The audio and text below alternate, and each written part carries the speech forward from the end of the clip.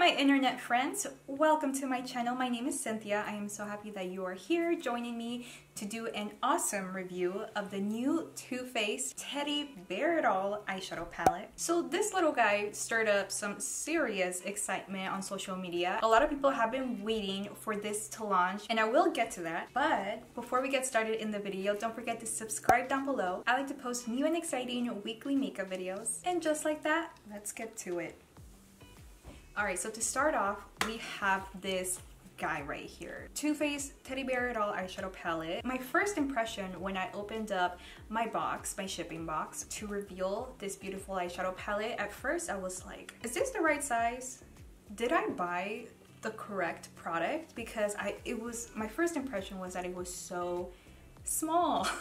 That it was like way smaller than what I was anticipating. As you can see here, it like fits in the palm of my hand perfectly, and from the pictures I was envisioning like a huge Too Faced eyeshadow palette, something like the size of like that, you know, like I was expecting like a big palette. This guy is $45, so when I opened it and saw this tiny little thing, I was like, oh, okay. So that took me by surprise, I do have to admit. But when you open this palette up, it is stunning. It's like one of those eyeshadow palettes that you would take with you on a trip. If you went on like a road trip or flew out of town or whatever, and you could only take one eyeshadow palette because you wanted to not pack all of your makeup, then this would be an awesome go-to eyeshadow palette for traveling. Because, and I feel like this is also the reason why so many people were excited about this eyeshadow palette, was because it's almost a perfect neutral eyeshadow palette. As you can see here, they give you a really great assortment of neutrals. There's also a really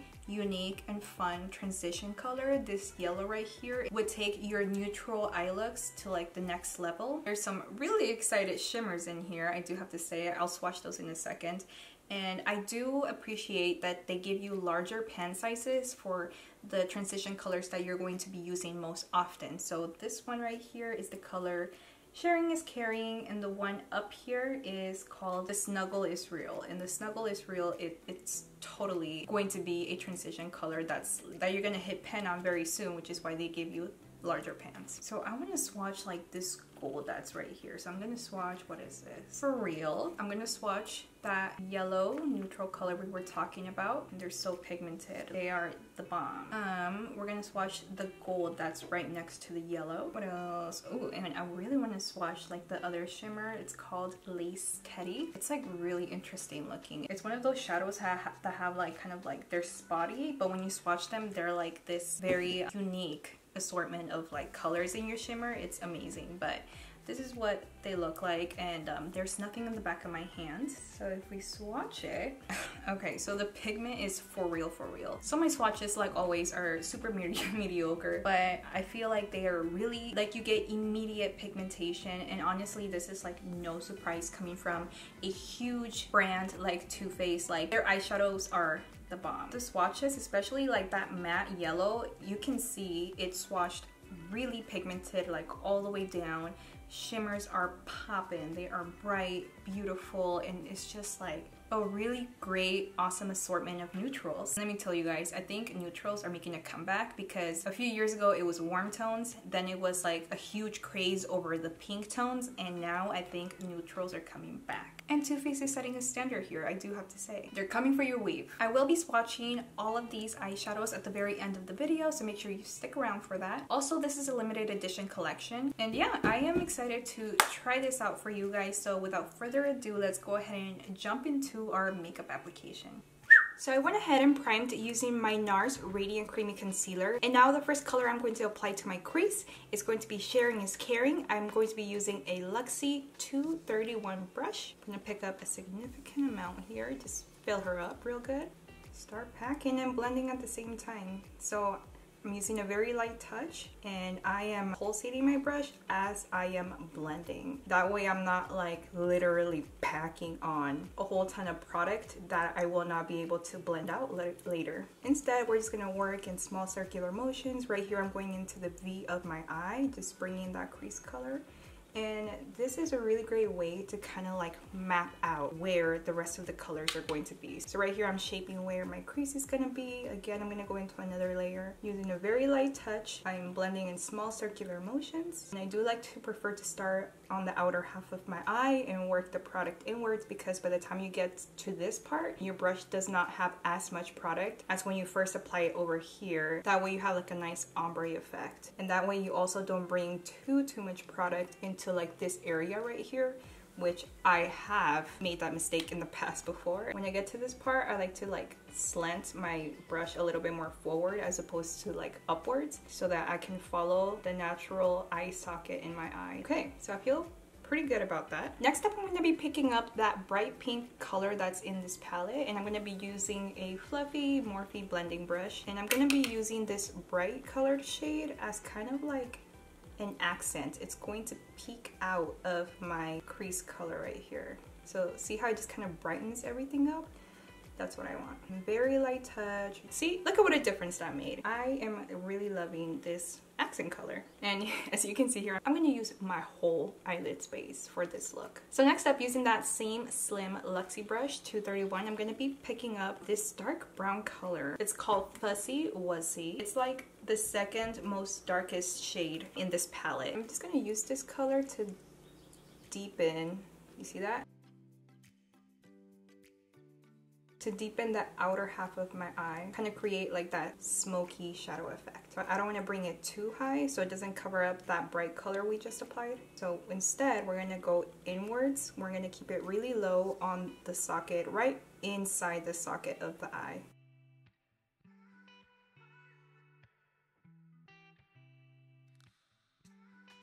I think I want to go in with the second layer. Alright, so to make the look really nice and smoky, I'm going to be picking up the darkest shade in this palette, which is this nice purple mauve brown. It's called Boop. I'm gonna be picking up a very slim, dense blending brush, and that's gonna go super low on right on the V of my eye. So that's where my placement is gonna start, and I'm just gonna start blending. So I'm gonna slant my brush so that I can direct Boop really low on, almost onto my eyelid, inside my socket onto my eyelid, just like that. I'm gonna go back to my Luxie brush. I'm gonna pick up more of the shade Stuffed, and I'm gonna try to blend out.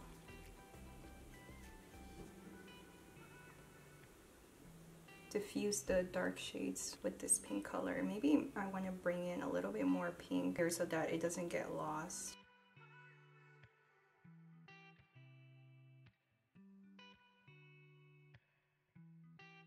I'm gonna diffuse this even more using my fluffy brush, and I did not pick anything up, so I just like to use my beauty blender to, as almost like an eraser. You see that? And that helped quite a bit. Alright, so this is my favorite part of every single eye look, and that is the sparkle. I'm gonna be using my finger to pick up this beautiful shade right here, and it's called Lace Teddy. I mean, here, I have to swatch it for you guys. Stunning, beautiful, magnificent, yes. I'm gonna put Lace Teddy right there in the center of my eyelid. I will not bring it all the way into the inner corner of my eyelid. I'm just gonna, yes. Gonna leave it right there sitting on the middle. So I'm gonna use my slim Luxie brush to kind of diffuse that very harsh line that we have going on right there. Okay, I'm happy with that, and then I'm gonna go back to my slim, dense blending brush. I'm gonna pick up more of the dark shade, which is Boop. And I'm gonna blend this line right here. Actually, maybe I should bring Lace Teddy a little bit more outwards, just blend it more into Boop, and then I'm gonna pick up more Boop, pick up more Boop, and we're just gonna bring that intensity back. I'm gonna pick up a different dense blending brush. I'm gonna pick up a little bit more of the brown that's under the yellow, pointing it downwards. I'm gonna blend a little bit more. I'm gonna use my Luxie brush to diffuse the edges right here. Maybe I'm gonna pick up more of that shade Stuffed, that mauve pink, and blend the very edges of this. Bring back the mauviness. See that? More of that bright pink color, using a fluffy blending brush. And we're barely gonna touch the edge of our eye look. Okay, so now we are ready for the good stuff. I'm gonna be picking up the brightest color in this palette, and it's gonna be this guy. It's called Press Pause. I mean, look, just look at this. Stunning, honey. She came a party. Okay, and that's gonna go in the inner corner. We're gonna pack her down. Oh my god. That's beautiful. More, give me more. So pretty. Yes. Okay, I got a little too excited, so let me bring back more of Lace Teddy, which is the pink. I'll bring it back to the center. Blend it into Press Pause. Make sure I have a good distribution of each color. So now with this smudging brush, I'm gonna work on the bottom of my eye look. I'm gonna be picking up stuff, and we're just gonna pack it on. So now with the very tiny little teeny Morphe blending brush, I'm gonna be picking up our bright color right here, the shade Embarrassed. And we're just gonna blend the very edge of our mauve pink. I'm gonna be picking up some of the brown. It's gonna go right here. I'm not gonna bring it in too much. Okay, and lastly, to make the bottom a little bit more smoky to match the top, I'm gonna be using the shade Bop. Beep, beep, beep, beep, beep. And then it's really, I just want it to be like an accent. I'm gonna have it sit right on top of the brown. So I'm gonna be doing this off camera. I'm going to be applying my eyeliner, and today I'm not gonna do a liquid eyeliner. I'm going to be doing a pencil liner, more specifically a NYX Eye Pencil eyeliner in the shade Dark Brown. Guys, I almost forgot to apply Press Pause on my inner corner. I'm gonna be using a tiny, very pointy brush. This is what she looks like, nice and pointy. Place her just right here.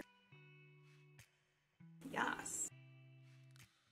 Next up, I'm going to curl my lashes off camera, and then I'm going to be applying my Pat McGrath Fetish Eye Mascara. And for lashes, I'm going to be using the Ardell Demi Wispies.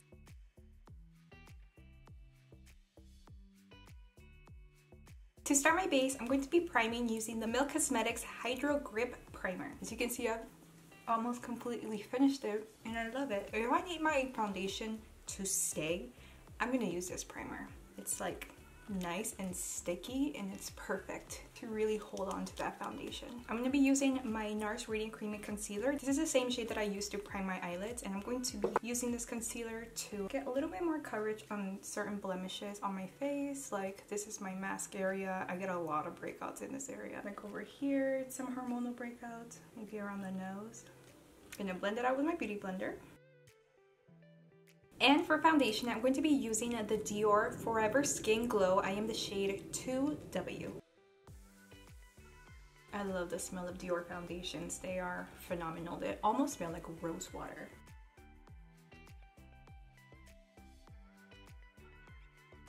Look at that glow.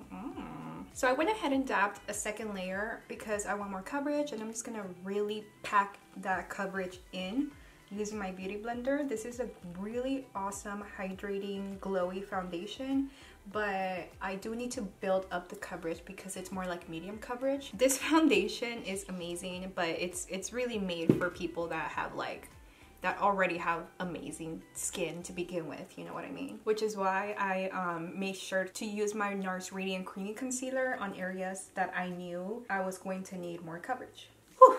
For concealer, I'm going to be using my Giorgio Armani Power Fabric Concealer. I am the shade 4.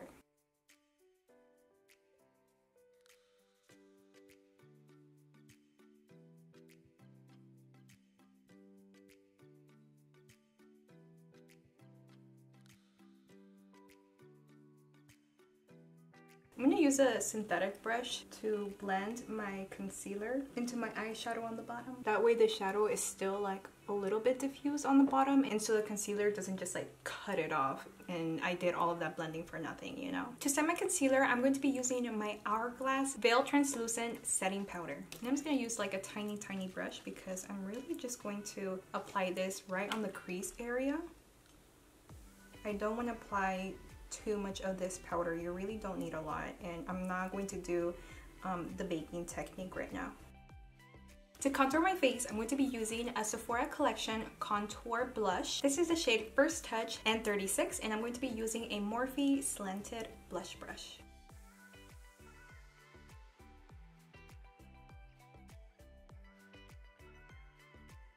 And for blush, I'm going to be using the Bare Minerals Gen Nude Blush. This is the shade Call My Blush.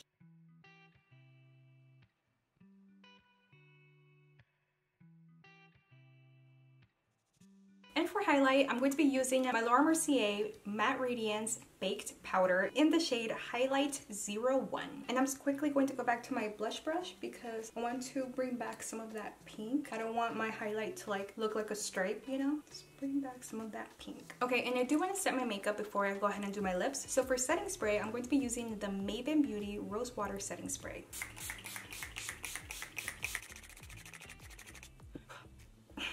For lipstick, I'm going to be applying the Too Faced Melt and Matte Liquid Lipstick in the shade Sellout.